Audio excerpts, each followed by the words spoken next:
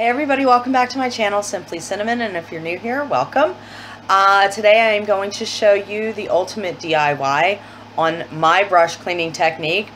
When I started building my collection of brushes about a year ago, I started with, a few, and they were just drugstore brushes. Since then I've, picked up some MAC brushes, Sigma brushes, Morphe brushes. I still like, I do still like some drugstore brushes. Real Techniques for me, I just love them. So I built up my collection. I probably have 50 or 60 brushes. Last week, let me find it. Last week I did a demo on this little beauty here. It's called Shade Switch, and how it works, going in between brushes when you're applying makeup to clean off your brushes to get the residual powder off. So like little cylinder thing like this. But this certainly does not substitute for actually giving your brushes a good scrubbing. I try and do my brushes once a month, but sometimes that doesn't happen. Maybe I will go every 6 weeks, sometimes every 2 months. When I do clean my brushes, I'll mark it on the calendar, like today I clean my brushes.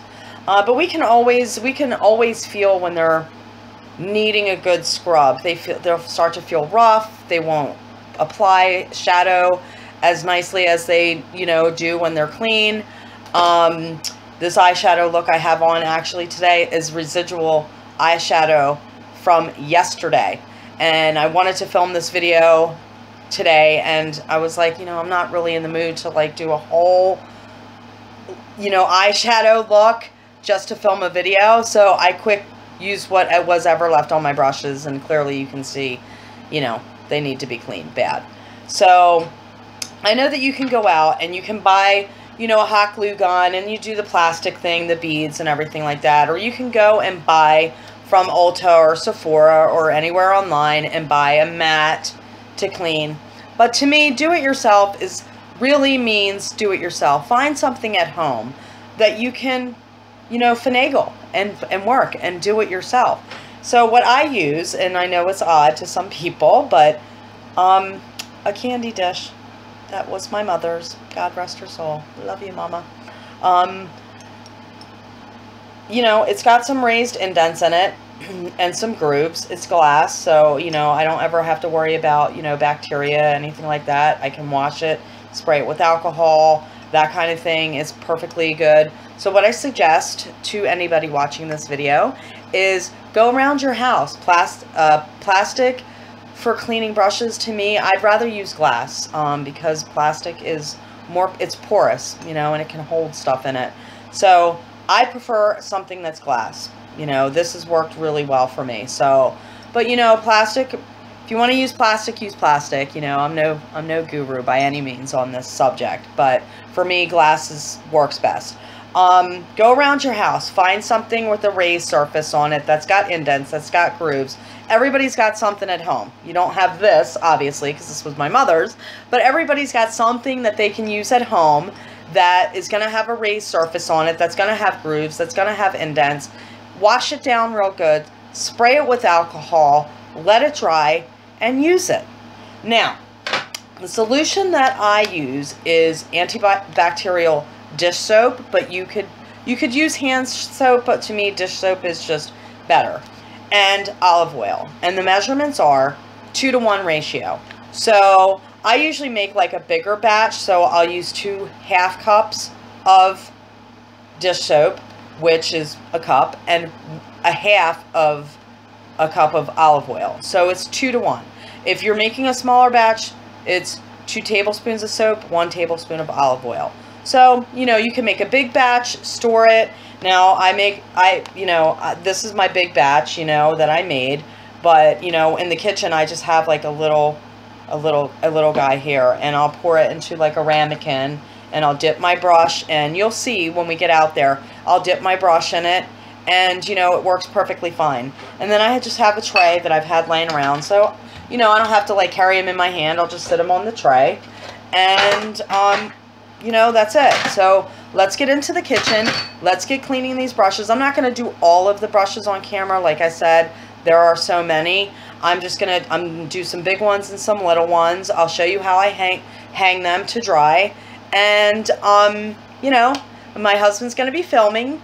Thank you, honey. Let's see if we can get him to not be so camera shy and be a little more camera friendly than my last video when he filmed. So we're going to switch into the kitchen and I'm going to show you how I clean my brushes. Okay, everybody, so we're here in my kitchen. And so what I do is, honey, are you filming the dish? Yes, baby girl, I'm filming the dish. Okay. The nice, beautiful, heart-shaped dish.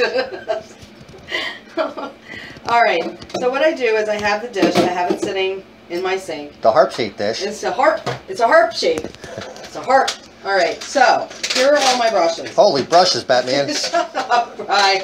Alright, so we got a lot of brushes here. Like I said, I am not going to clean all these on camera. Shoo! I'm only going to do a few. And because Brian is hungry and he wants a Wawa hoagie. So. Yeah, I'm not the only one there. Yes, you're right. I want one too. There's turkey and swish. Turkey and swish.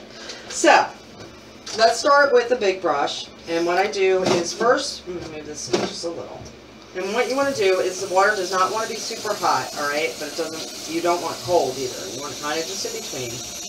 You're going to wet your brush.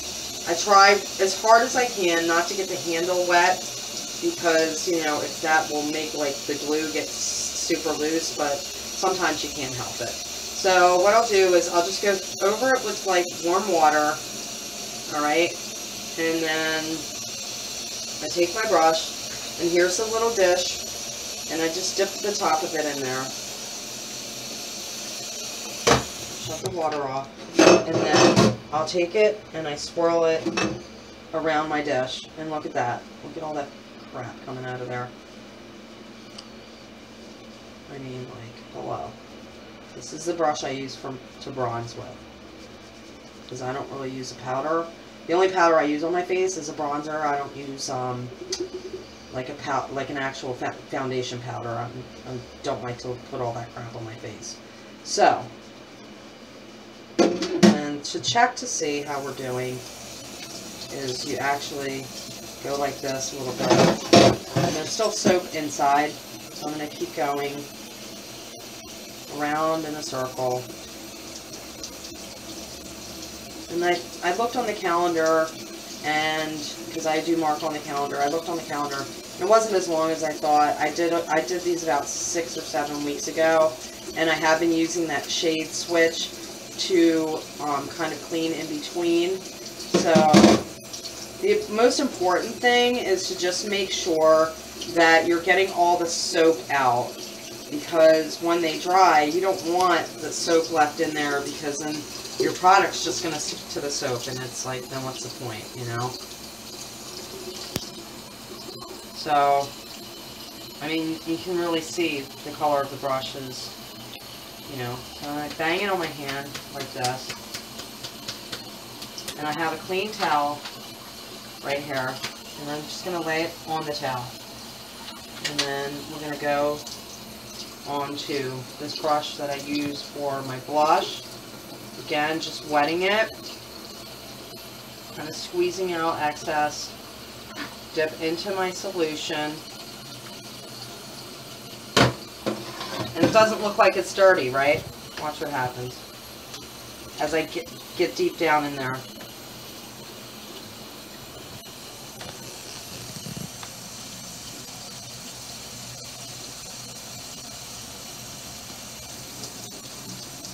It's dirty.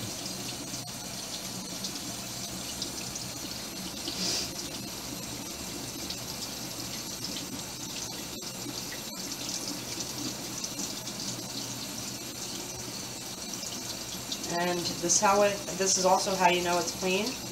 There's no more soaps coming out. No more anything's coming out. I take it, squeeze off the excess, and then bang it against my hand. That makes the bristles go back to the shape that they're supposed to be in, and move on. I'm going to do one more big one, and then I'm going to do a small one, just a couple small ones. So again,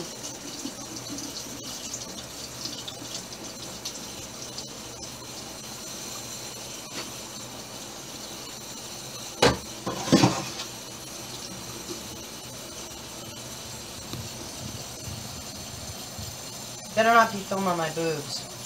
Nope. Boobs are for me. Alright. There we go. Get up under the water there a little bit.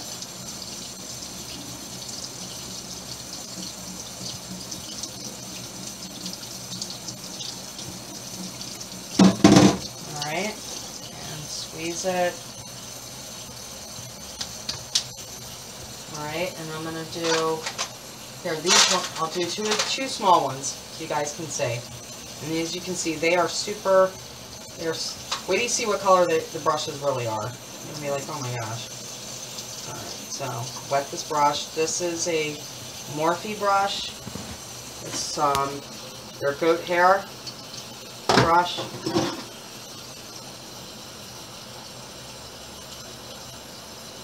The reason you want to use olive oil in your solution is because it helps keep your brushes, I can't talk, your brushes like soft.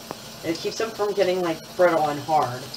And as long as you go by the 2-to-1 ratio that I talked about earlier, 2 cups of, or two parts soap to 1 part olive oil, your brushes are not going to get like oily or gunked up or anything like that. You think, oh, olive oil, but no, it won't. It won't.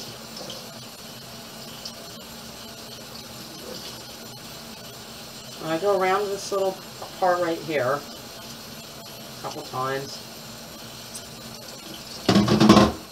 Hello, look at the color of that. White. So that's how we know how dirty that brush was. I'm going to be so excited this week when I go to do my makeup that it's going to go on so much better. Alright, I'm going to do one more on camera so you guys get the general idea here.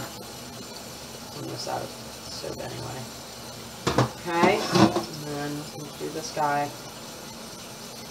Can you tell I like using like warm shades here?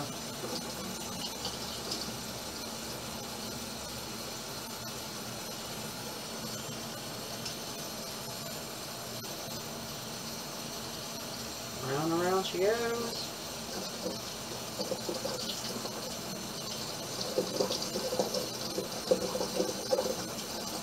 I might double duty this one, do it one more time. Here.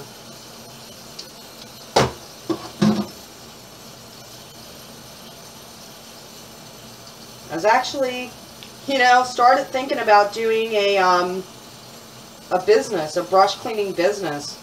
I'm like, this is just such a pain in the ass job, and nobody likes cleaning brushes. I'm like, I could start my own business doing brush cleaning. Pick up, drop off service, charge $1 a brush. Or whatever.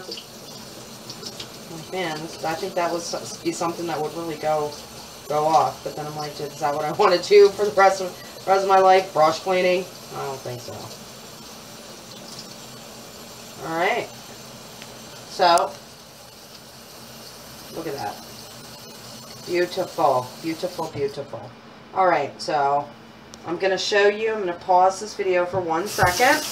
And I'm going to show you how I don't leave them dry like this.